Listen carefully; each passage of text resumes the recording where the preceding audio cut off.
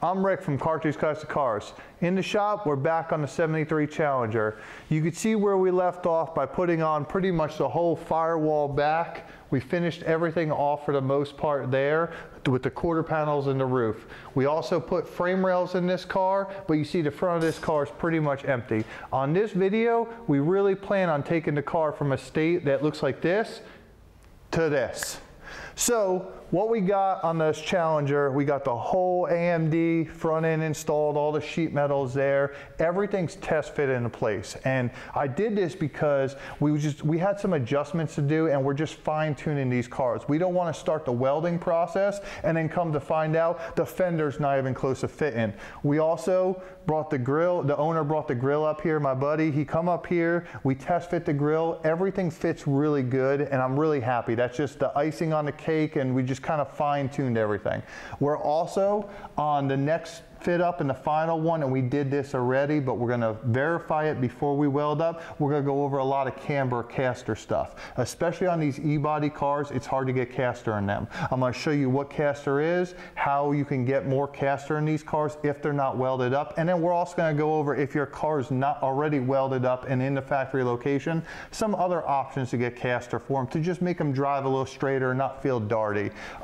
You could see, like I said, everything fits good. It's a brand new AMD front end. We got a brand new hood.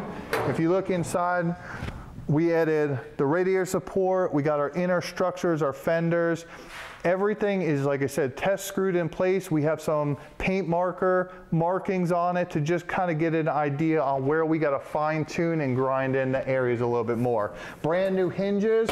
It closed very well. Obviously the grill's not on all the way. It's got a couple broken studs. Looking down the side of the car, we know the doors on the quarters back look pretty good, but now we're focusing on this front gap right here. As you can see, the fender's profiled really well with the door for a rough, we haven't gapped this car or anything. This is how the stampings came from the factory. This is also a Dynacorn door and this is an AMD fender, so it's really good to see the two different parts really fit pretty well and flow pretty nice. So what we're going to do, we're going to take this car, we're going to blow it all apart again. I'm going to put the fenders and the hood and all the bolt-on stuff in a separate pile. We're going to start removing the pieces while making notes, and we're going to start prepping them one at a time. Then we're going to come back on the video. I'm going to go over the assembly of the front end. We're going to go over some crucial measurements on the front end and how you can make your car a little bit better if you are building the front end on it, and crucial squaring up points, and then we're going to finish it off with the camber caster setting. So stay tuned. Let's get to building the front of this car.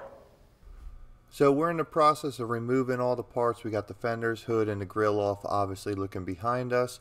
What I end up doing, I'll trace out all the edges where we want to put our weld through primer. Any seam that's going to be between two pieces of metal, I use weld through primer. So what we're going to use either a belt sander, we'll use this with the roll-lock with a flat disc or an 80 grit, and we'll just go ahead and get every edge. I do take down both edges to bare metal, so the exposed side of the seam where we're going to butt two pieces together or lap two pieces together, and the other side that is actually going to be between the two lap joints. The reason is I use a spot welder and I really want a good contact on both sides of it. You can see the paint marker on this inner fender a lot easier. And what I'm also doing, I made some notes as the shock towers in this car, we were kind of messing with them and moving them around, and you'll see in the future that we actually moved the shock towers back a little bit from the factory, and I'll show you why. You saw right there I used a hole puncher through this shock tower piece. What I'm going to do, and you'll see a little bit future in the video, we're going to use a spot welder and we're also going to MIG weld up the shock towers. I just feel safer with two different versions of welder with my spot welder on frame rails. So we're going to use both of them and it's going to work out really good. Since we know all our parts for the most part fit really well on the test fitting stage, I could confidently start welding the inner fender to firewall brackets. I did not put these on this video. You saw when we were building this car, we did these 3-4 videos back on the firewall install. But when I did these brackets, I made sure I said, do not permanently screw them in. We think they're in the right place, but they might need modification. So here we are now after they're screwed in, everything's test fit, and now we can weld them in and clean them up. Also with this body hammer, I'm not wailing on it, I'm just tapping down the high edges on everything. So now starts the assembly process. We're going to start putting the shock towers in. You see how they go. There is a right and left. They are different. The driver's side shock tower is the only original piece on this car. You can actually see some of the welds are not as nice as everything else, you know, being a factory piece. But I pre-drilled some holes in all these things. I made some paint marker references, and what I'm doing, I'm just putting in some sheet metal screws on both sides. You can see I'm also running a tape measure from the front frame rails going back, because I also want to make sure both shock towers are about the same distance and they should be showing the same measurements. We're not building a circle track dirt car where we only turn left or anything, so everything on this car should split 50-50 and be in uniform left to right. At this point, we're doing the same thing with the radiator support. We're going to go ahead and we're going to screw in a couple holes on the front, and you see with this radiator support, you might see a little bit better in the future, but I do my US car tool front radiator support a little bit different. I think it's better this way, and I'm actually going to cut the radiator around that US car tool, and what we'll do, we're going to weld them directly, not behind it. I just think it looks cleaner. Moving on to the inner fenders, it's the same process. Everything for the most part has screw holes in it, so I'm just putting in the screws where the holes are, so it gives me a good reference point, and then we'll go back through when everything's together. And when you screw it in, I mean, you're not going to drive it down the road, but you could jump all over this thing. I put enough screws that nothing's going to move, and I'm not worried about it. If you're assembling this stuff and you find out that 2 or 3 screws in the process don't fit when you pull the whole assembly apart, you need to stop what you're doing and start backtracking and thinking something's not going together right, and you can't confidently weld this thing. All right, so we have all our inner structure put together and it's screwed in. Nothing except the radiator support is welded. The reason I had to weld the radiator support is there were some brackets back behind this inner structure that we had to get to and do some weld through primer. So now that everything else is screwed in place, we're going to have to first check our measurements and make sure everything here is going to be within our factory tolerances or what we adjusted. What I did basically, to get that door gap closed, the radiator is actually supposed to be a little bit further forward, and I'll show you a second on our measurements. I got a bunch of these e-body cars around here, so I've taken these measurements over the years, and the ones that are untouched are going to measure like this, and I'll go over that. But what we like to do, I like to push the fenders and everything back a little bit to just close that door gap. We're talking 1/4 inch max, and then that kind of moves our adjustment. What that does is, you see this fender right here has this bracket on it, so that what hits against the other side of this radiator support. So now that the radiator support's not welded in, we can tilt it back just 1/4 inch at the top, and you can't see it by looking at it, but that's going to close up that gap. So let's go ahead and measure everything. I'll show you what measurements we came up with this car. My main reference point that we're going to use is this one right there. So like I said, we got our tram. My wife's going to hold it in the center of that point, and what we're shooting for, and I wrote these numbers down on this car, that's why I have the paint marker too. I'm making notes all over the car, and we'll just go through later and clean it up. But what we're looking at, we got 40 inches right here. That's from that pin to the top of the radiator support, the center of the mounts.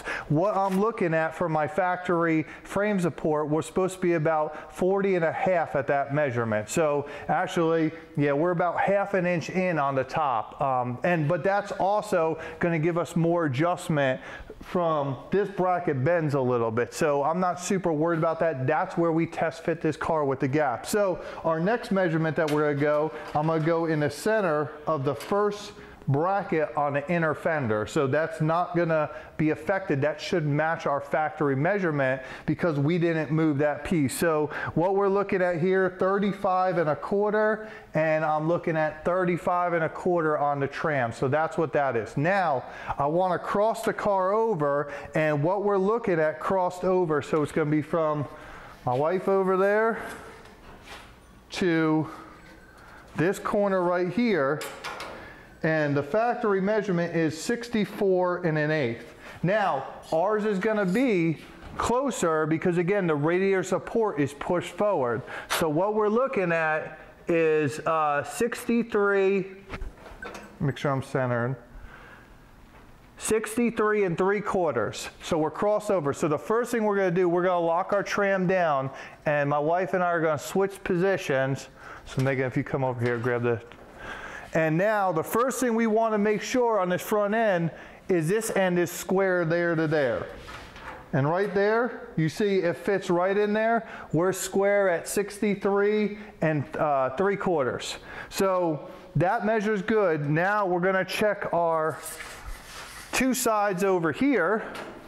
So we got 35 1/4.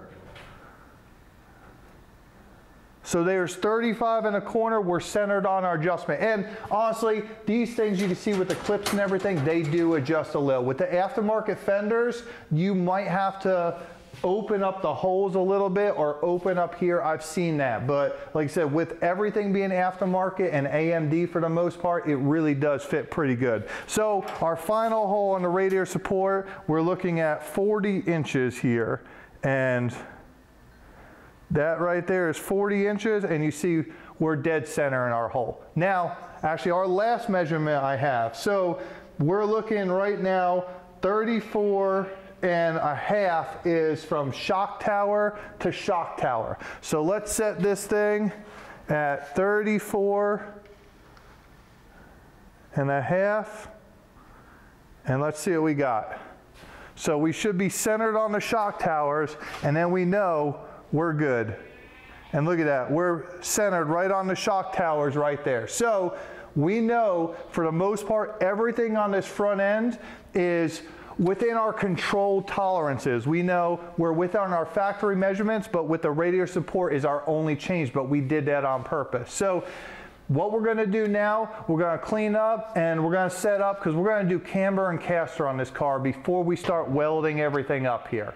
So like I said earlier, we got the whole front end screwed together, everything's solid. Right now, we're gonna do the camber caster. The idea behind doing the camber caster right now is our shock towers right here and our upper control arm mounts are basically only screwed in with about 6 screws. So if we set our camber caster, which is gonna be the upper control ball joint, in relation to the lower control ball joint, if we have to move something, we could sit there and adjust this shock tower and get our ideal setting. So that's why we're gonna do it now. I'm gonna show you the first thing to do camber caster, you need to make sure your car's level. You can see we got the level on it, everything is good. I did it both ways before we started this project just to check it. Now, realistically, if this car had a rake in the back from bigger tires or something, you kind of want to build that into it because that's going to technically change the camber caster. However, for what we're doing right here, level's the way to go and what we want. We're only going to change it a little bit, and there's a good chance the owner might actually level this car out. I kind of got the front end ride heights that he wants on this thing,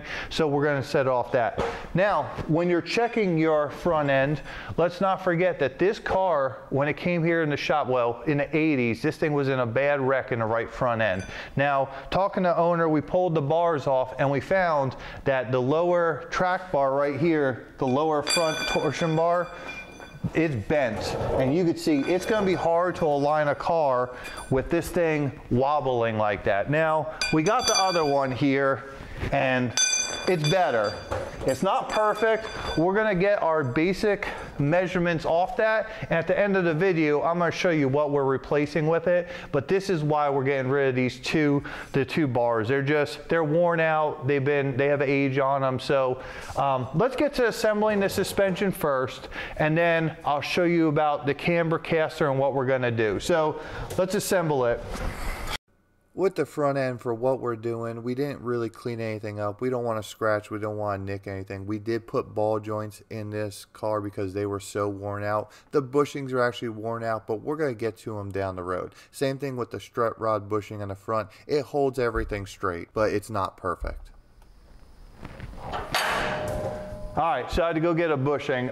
We put a bushing up in the top just because the joint up here is trying to spin, so the car needs to get it replaced. So not a big deal, the bushing needs to be replaced in that, but we got new ball joints in the car, so we got our lower on. We're gonna set camber caster right now. So basically, our camber settings, and you see, actually we got to tighten this lower control. You don't want the ball joints loose like that. You could see how it was kind of tightening a little bit.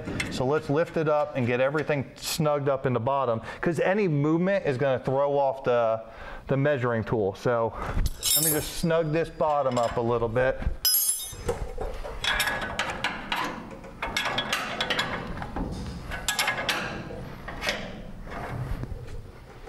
Okay, so now everything's tight on that one.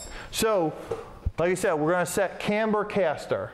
So camber is gonna be the in or outward movement of the upper ball joint in relation to the lower ball joint. So, negative camber, and this is the same on the other side. Negative camber are when the upper ball joint moves in towards the engine of the car in relation to the lower ball joint, okay?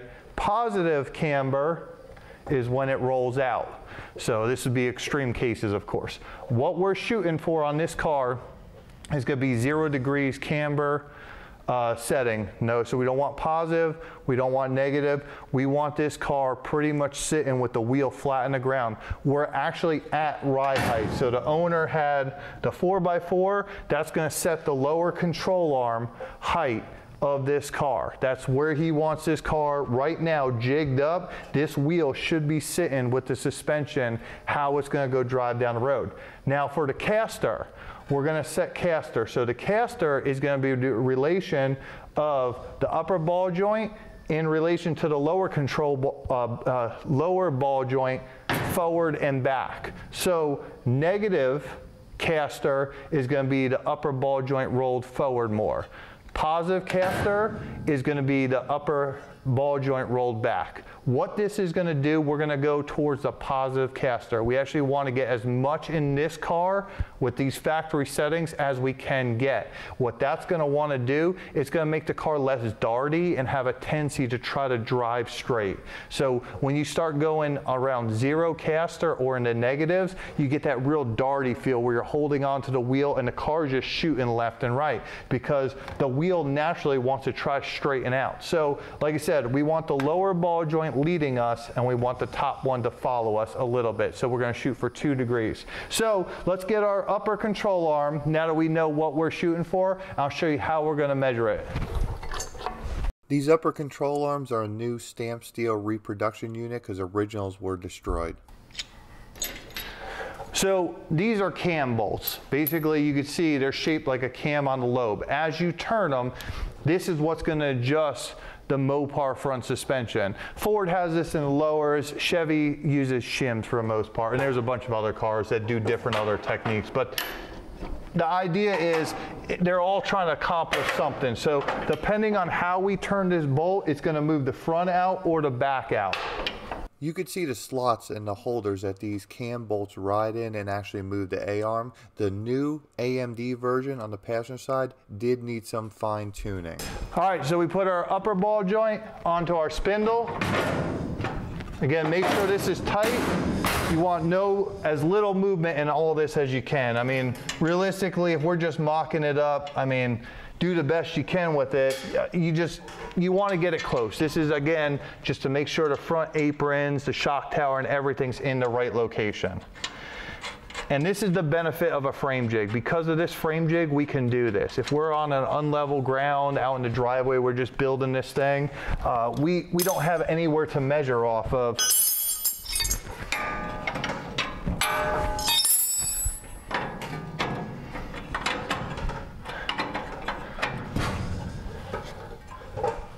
Okay, So our suspension is on there. You see it's solid. We don't need the calipers. It cycles well. And like I said, we could set our ride height and we can check our camber caster or our camber gain. There's a lot we can do with this suspension. However, talking to the owner, he doesn't want that. We're just going down the road. He wants to make sure he gets his caster on it and his camber. So there's our ride height. We have that set. We're going to need the spindle. Now, I'm going to have to add a couple shims in here because of my camber gauge. It doesn't like to stick on the end. Another thing too with the rotor, you need to make sure your rotor is flat. There's some rotors that the edge up here becomes unlevel, and how you'll tell this, when you check your camber caster, you need to also spin the rotor around and check it in multiple locations. And what that's going to do, if you keep getting a different reading every time you turn the rotor, well, there's a good chance your rotor's warped. You know, something's wrong with the rotor. So like I said, I know the rotor's sticking out far. I'll show you why the rotor has to stick out and be shimmed in the back because of my camber caster gauge. It's kind of made for GM cars and trucks, and they kind of have a smaller spindle nut. So I got it snug. We don't want the rotor moving again. So we're using the Longacre magnetic camber caster gauge. It's a bubble gauge. So what we got going on here, it's a magnetic base. Again, we want to make sure all this is clean. And the first thing we're going to do, we're going to stick it right on the rotor. You want to point it up. There's a bubble gauge here, and you level it. The first thing we're going to do is we're going to check our camber. So while we're doing that, we're looking, here's our positive camber, and there's our negative camber bubble. So right now, just throwing this suspension up here, we're at -1 degree camber. Now what I want to do, I already know, we want to take this ball joint, because we want to go for the most caster possible. So my goal is to first get the ball joint as far back as I can in this car, and then we're going to adjust our camber prop according to that. So let's move this thing around and see what we got. So right there, I'm already going the wrong way. You can see the ball joint was going forward. So we start going backwards. See how it, right now, we're at the top of the cam bolt. Now it's stopped moving, and you see right there, that's pretty much our rear limit as far as far back as we'll go. So now we'll do the front, and see, as we're doing it, we're already losing negative camber. So right there, looks like that's the furthest we're going to go on both our cam bolts.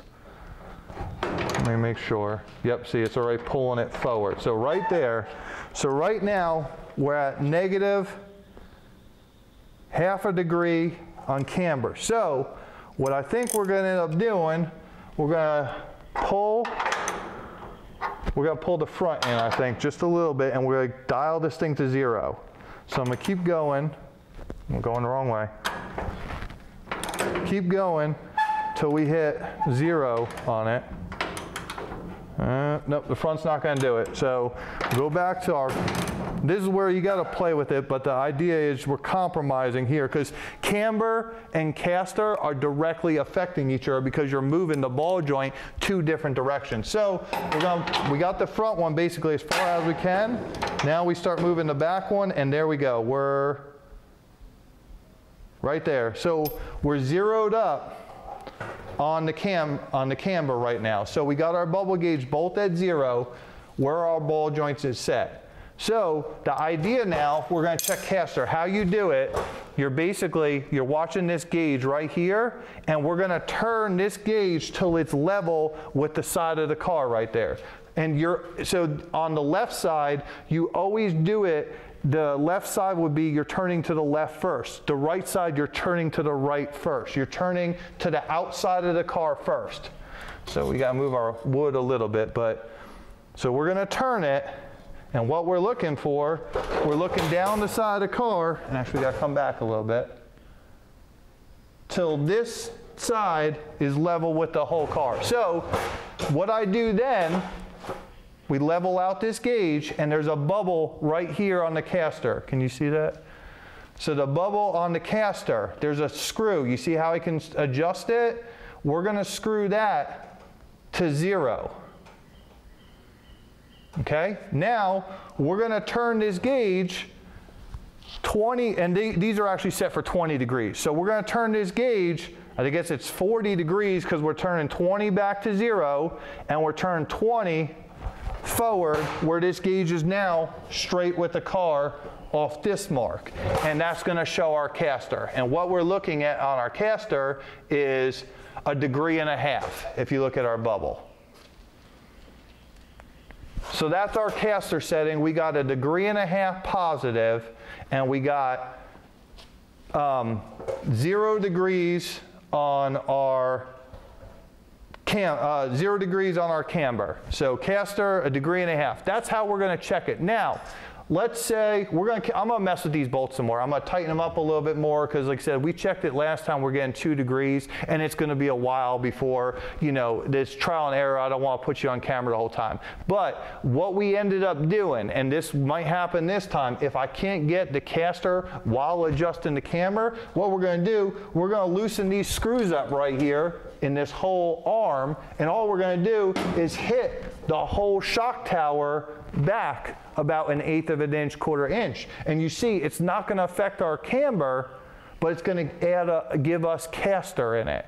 So that's a way, before the shock tower is welded, to adjust your camber caster and get a little bit more out of it. So don't be surprised if I end up doing this. I'll come back. When we come back, I'll let you know. And at the end, when all the fenders are on and everything, we'll check this one more time and I'll show you what we come up with. So stay tuned. I hope this camber caster thing kind of helped out. I know it was kind of quick, and there's a lot more you can do. And honestly, you can check it through your travel settings because it's going to change. You can see on this car right away, as soon as we increase the car right here, we're getting what's called a camber gain. So right now I'm at 1.5 degrees. So don't be completely stuck up on the numbers. I mean, what you want a good round number where you think your car is going to spend most of the life going down the road. So hopefully this helped you.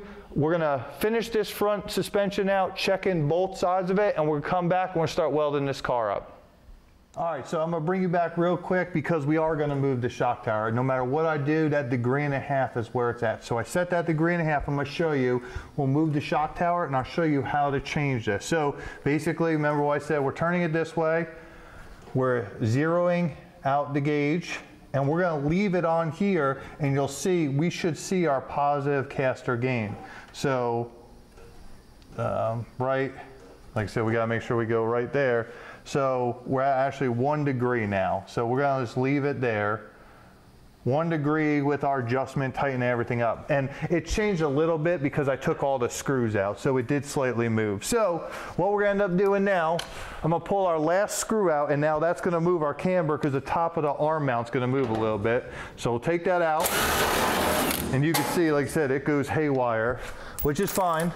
And what we're going to do, I should do this, we're going to mark this arm where it is. Right there's where the arm is on the outside, just as our reference point. And we're going to take our sledgehammer, we're going to tap it back a little bit. You can already see it moved. Let's go a little bit more actually. And you saw earlier I was grinding the inside of this lip on the inner fender. This is why, so we can get this adjustment if we need to.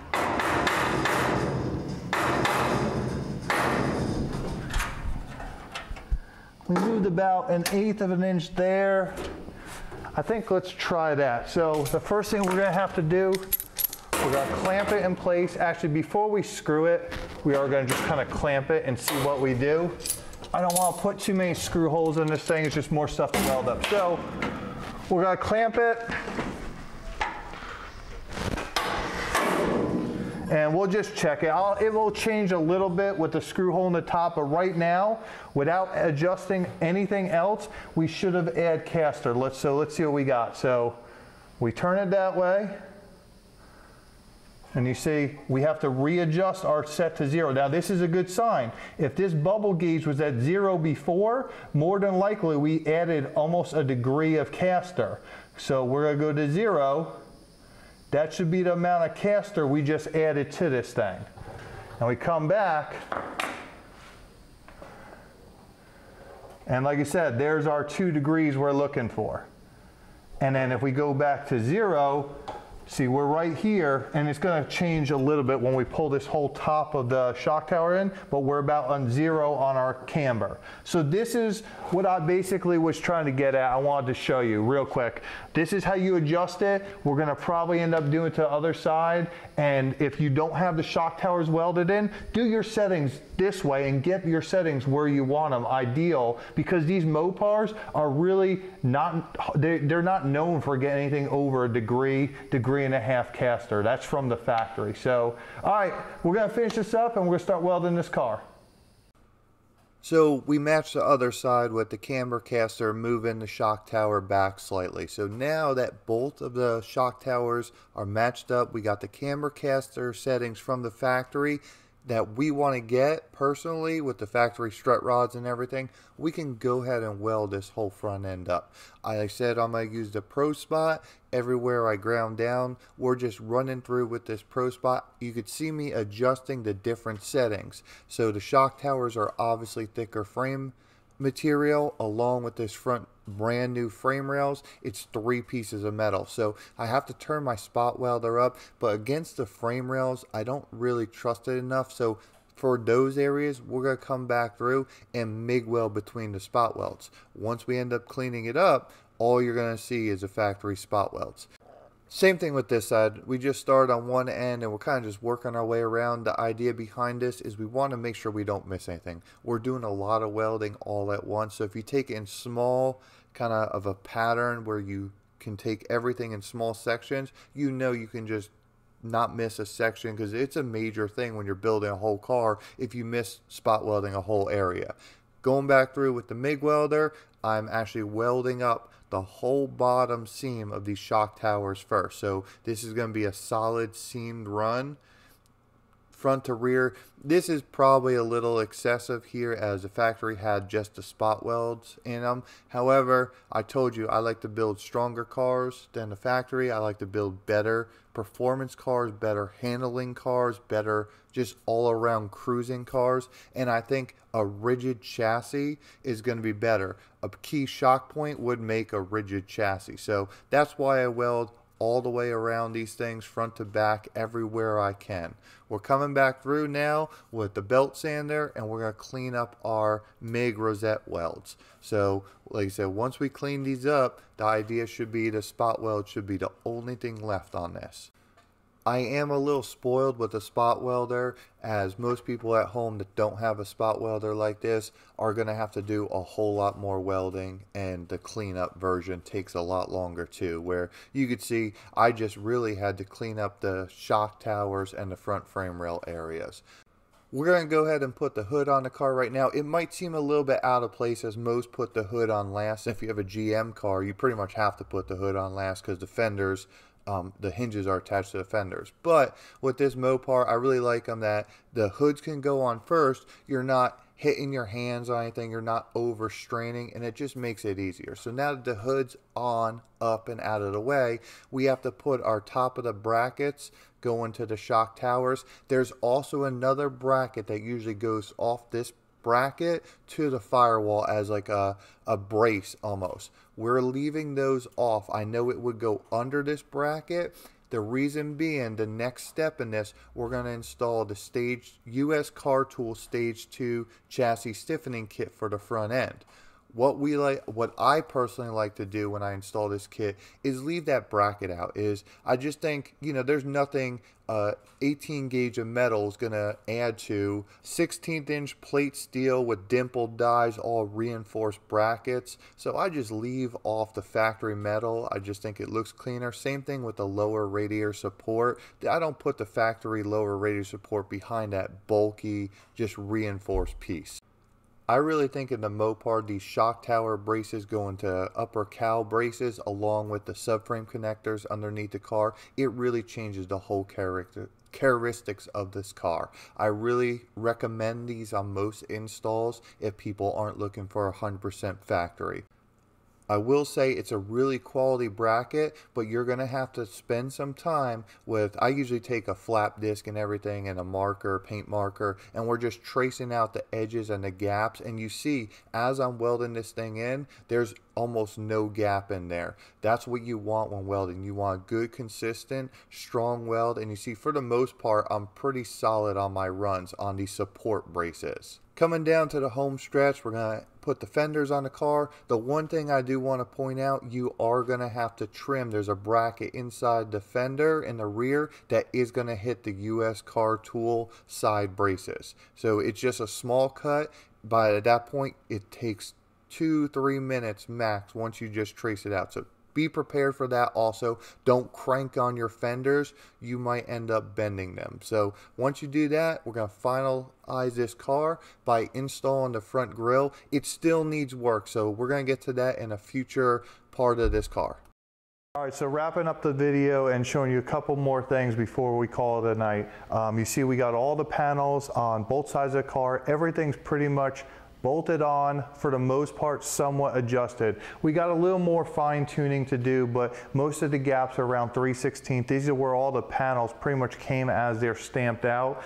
It's from AMD, Dynacorn, all these companies. So all in all, the car looks really good. I'm really happy with the engine bay, the way the welding went on everything else. Another thing about the welding, I don't know who needs to hear this. I did years ago. You don't have to lay dimes when you're MIG welding. A simple, just run down pass with the welding. It should look like these pictures right here, and it should just flow real easy. It looks like most factory welds. Really, when you're running the dimes, you're kind of putting excess heat, and there's no need to do that. If you want to run dimes, start TIG welder. So like I said, you see everything here is profiled real well. I'm going to go over the front suspension one more time and what we got going on. We bought, so I said the rods were bent and we were going to buy a replacement. Well, here's our replacement. This is a QA1 adjustable rod, and it pretty much bolts into place. And what I was saying, we set this car up with the factory settings, but I told you,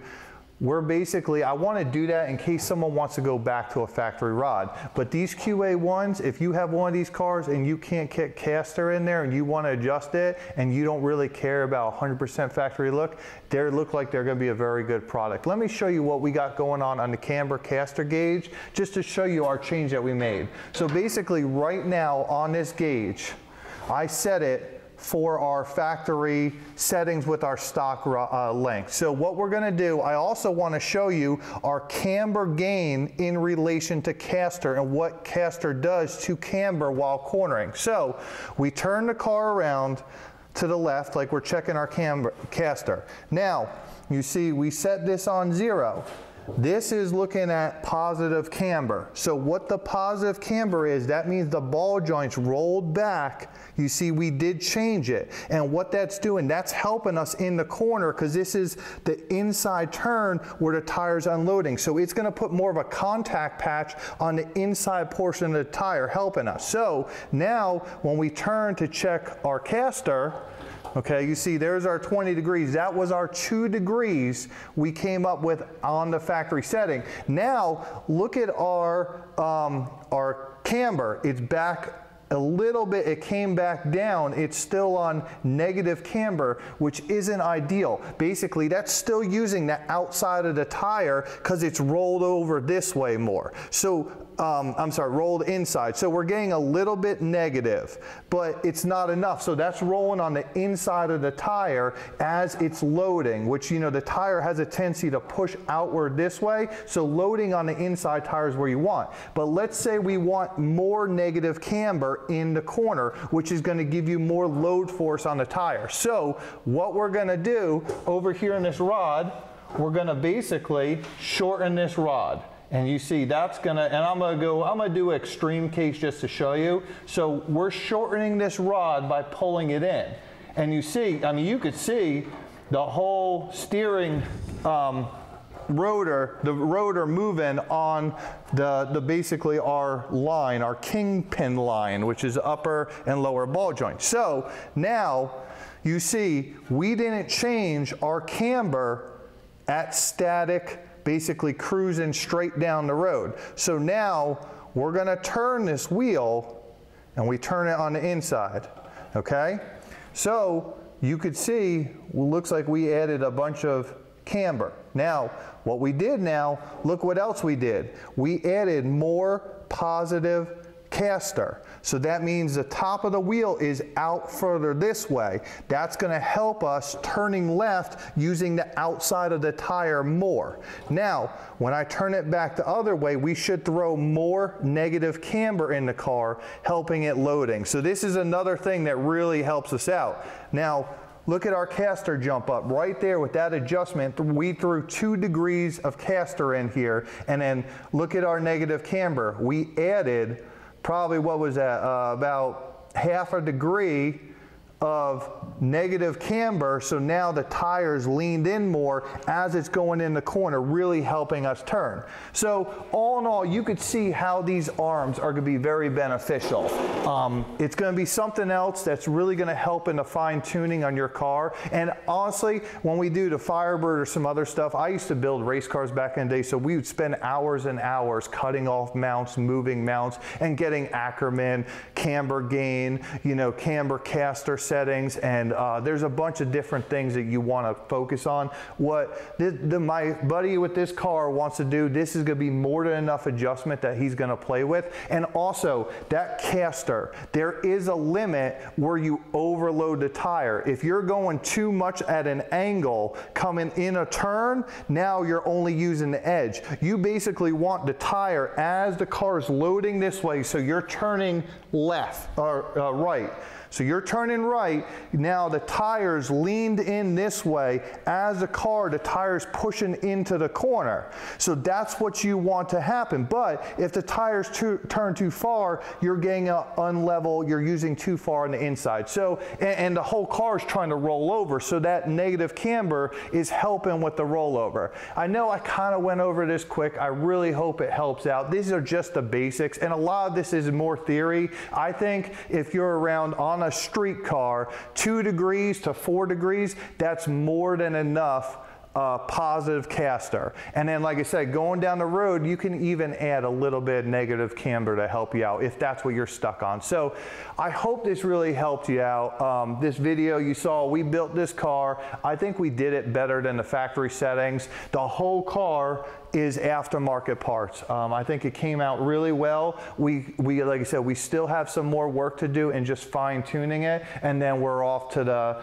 basically stripping it down to bare metal and epoxy phase. So stay tuned with us. We're gonna come back on this car. We're gonna finish gapping it. We're gonna finish the subframe connectors, all that stuff. So I hope you enjoyed this. I hope maybe it helped you out. I appreciate all the constructive criticism everyone gives the channel and the feedback. I really, really do appreciate it, and the people subscribing. So again, comment, like, subscribe to our channel. I'm Rick from Carthage Classic Cars, and we'll see you on the next video.